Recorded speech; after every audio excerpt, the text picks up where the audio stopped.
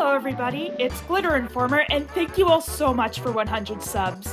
I know I already thanked you all for 100 subs in my episode 7 review, but the 100 sub milestone only happened after I finished recording, so I was only able to edit that in afterwards. I wanted to restate it here so I could actually say it with my voice. Before we start on episode 8, remember how back in the first few episodes, Sora's hands would tremble before she would transform into Pure Sky to show how afraid she was? Well, that hasn't been happening, and it actually isn't because the writers have forgotten about that plot point. See, the trembling thing stopped in episode 4 when Cure Prism joined the team. It's a really subtle way of showing just how much Mashiro being at her side means to Sora. With that said, let's get this episode started. Our episode starts with that orange bird who usually hangs out on the roof.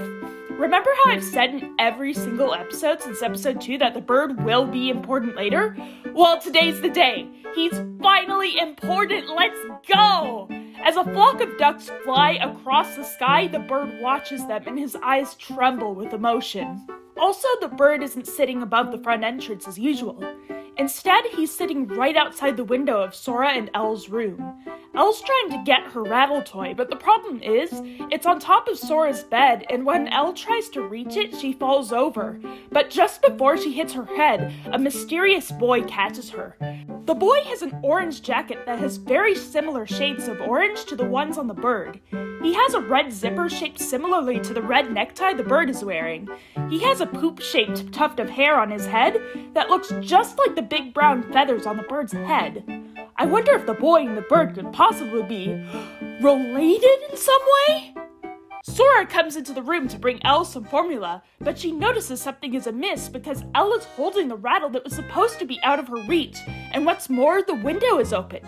But other than that, there's no sign of anybody having been there. The bird is sitting right outside the window, as innocent looking as can be. Later that night, Sora briefly leaves the room to say goodnight to Mashiro before going to bed. We already saw her in her pajamas in episode 5, but here we get a better look at this outfit. It's always really neat to see pretty cures with their hair down. It's a surprise to see how long their hair really is.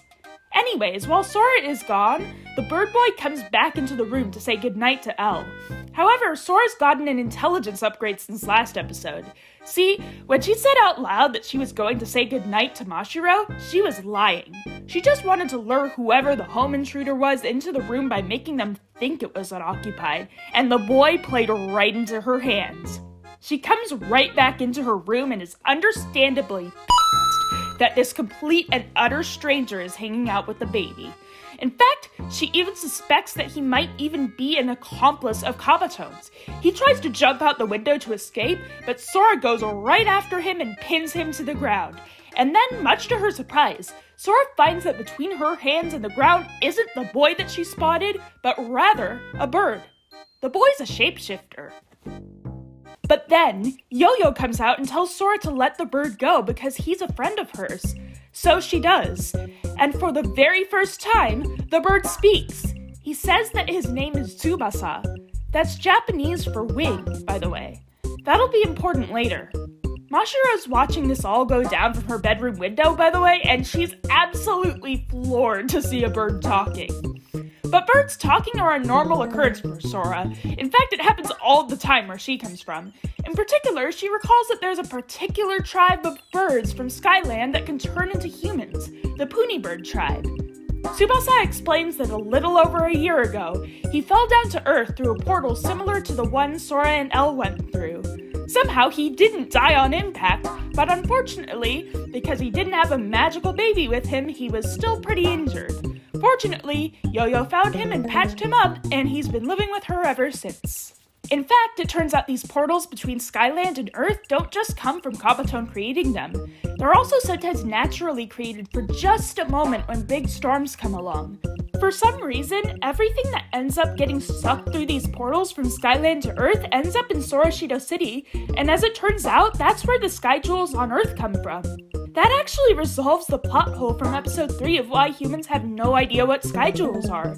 If they're only confined to this one obscure city in Japan, it makes sense that humans haven't come up with their own name for them.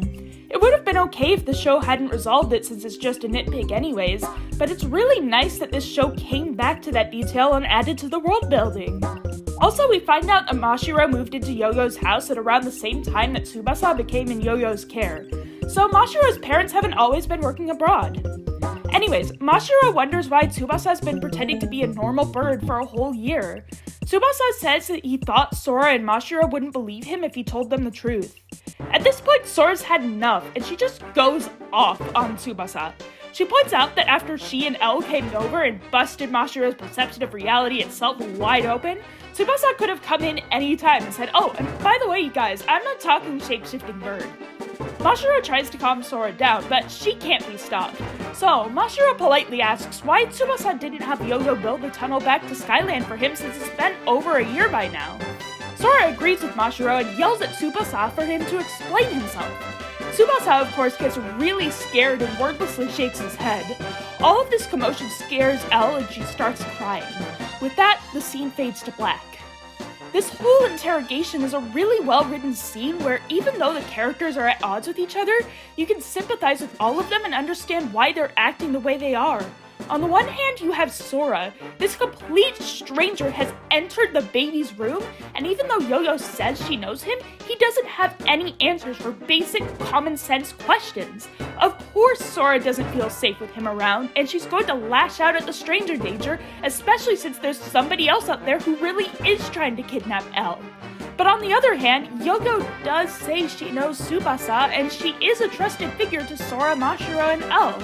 Of course, Mashiro is going to trust Yo-Yo more than Sora is, given that Mashiro's known her for far longer, so it makes sense that Mashiro is the one who approaches Tsubasa more peacefully.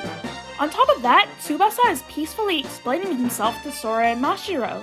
He's already told them his backstory, and if Sora hadn't intimidated him, he probably would have also explained why he didn't reveal his identity earlier, and why he didn't go back to Skyland. The next day, Mashiro heads off for school, only to find out from Yo-Yo that Sora isn't coming with her. Turns out she was so stressed out by Tsubasa's presence in the house that she stayed up all night watching over Elle. We cut to Sora, where an internal monologue from her shows us another reason why she's so upset at Tsubasa. Turns out a lot of that anger isn't at Tsubasa, but herself.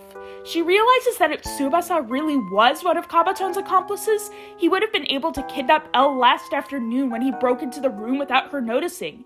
She beats herself up for not being good enough to protect Elle. But even Sora can't stay up forever. Eventually, she dozes off. When she wakes up, she panics to find that Elle is no longer in the room. She goes looking for her, only to be stopped by Tsubasa, who points out that Elle is in the process of doing something very important. For the first time, Elle stands up. Honestly, it's really sad that Elle's parents will never get to see this important milestone in their daughter's life. But at least Sora and Tsubasa get to be delighted. Elle then falls over, but Sora and Tsubasa catch her just in time before she hits her head. So they're already starting to patch things over. Tsubasa then invites Yo-Yo and Sora into a room that Sora's never been in before because the door's always been locked. It's filled with model airplanes and all sorts of books. Turns out, Tsubasa's been studying aerodynamics for the past year. The reason? He wants to fly. So here's the backstory. Long ago, the Puni bird tribe gave up their ability to fly in exchange for the ability to shapeshift into humans.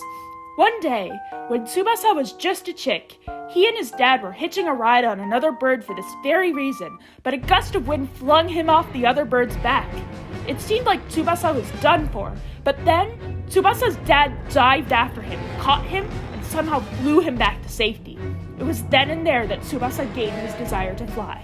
But since that moment, Tsubasa's dad was unable to fly again, and he had no desire to find out why he was suddenly able to fly for a little bit just then.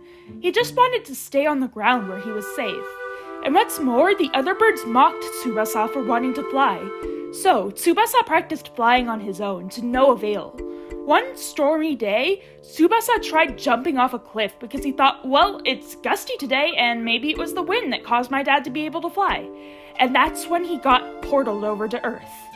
But it turned out that that was a blessing in disguise because this world is full of people who weren't born with the ability to fly, but created machines that gave them that ability.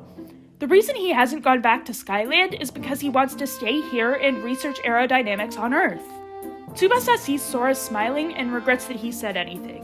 In fact, being embarrassed about being a flightless bird who wants to fly was why he kept his existence as a talking bird a secret in the first place. But Sora thinks that he's really cool for never giving up on his dream, and is a lot like her in that regard. She apologizes for misunderstanding him, and the two happily agree to become friends. Now that the main conflict of this episode is resolved, it's time for Kabaton to show up! He steals a drone that some kids are playing with and turns it into a rod board. Remember back in episode 5 when Kabaton's boss said she would punish him if he continued to fail? Well, he's continued to fail plenty of times since then, and we haven't heard a peep from her. At this rate, that scene may as well not even be canon, and Kabaton may as well be the ruler of the Underg Empire. Anyways, the Ronborg is a giant UFO that creates huge explosions all across the city. Last time Kabaton made a vehicle-sized Ronborg that was capable of citywide destruction, he had to do the whole skin and bones thing, but he doesn't have to do so here for some reason. Okay? Fortunately, Mashiro's just gotten back from school, so she and Sora transform. It's the same Sora-centric cut as always, which I guess makes sense since this whole episode focuses more on Sora than Mashiro. Wait a minute. I've said this 3 episodes in a row now. I like Sora as much as the next guy, but can we please get Mashiro some love? This is unfortunately a problem that most seasons of Pretty Cure have. There's almost always 1 or 2 characters that get the shaft in terms of screen time, while the other characters get to soak up the spotlight. Judging by the title of the next episode, it's going to be focused mainly on Tsubasa, but hopefully episode 10 will finally be a Mashiro-focused episode since it's about cooking and the show has previously established Mashiro to be a very good cook. Cure Sky and Cure Prism leap into action, and Yo-Yo tells Tsubasa to take Ella into the house where she'll be safe. Unfortunately, he immediately fails at this task when Elle summons her magical flying sling, wrenches herself out of his arms, and uses the sling to fly off towards Cure Sky and Cure Prism. So Yo-Yo has to call Ageha and have her track down Elle. Yo-Yo heads back inside the house and tells Tsubasa to follow her inside. But Tsubasa can't do that, knowing that the baby's in danger. So he turns back into a bird, jumps off the hill, flaps his wings, and soars into the sky. And on that cliffhanger, our episode ends. So yeah, it turns out that the secret to Pluni birds being able to fly is probably that they can only fly when it's absolutely necessary to protect the ones they love. How about that? Oh, and guess who the ending theme cure for this episode is? Cure Grace from 2020's Healin' Good Pretty Cure. That's right, the past Cure cameos did not, in fact, stop at just 2. I'm really relieved at this. It seems like they're following a clear pattern of going in reverse with the lead cures. I'm hoping to see some non-lead cures as well, but if not, it's still better than just a piddly 2 cameos. This episode was great. We got to see a side to Sora that we've never seen before. An overprotective one that lashes out at people she perceives as a threat, partially to compensate for her anger at herself for her own fallibility.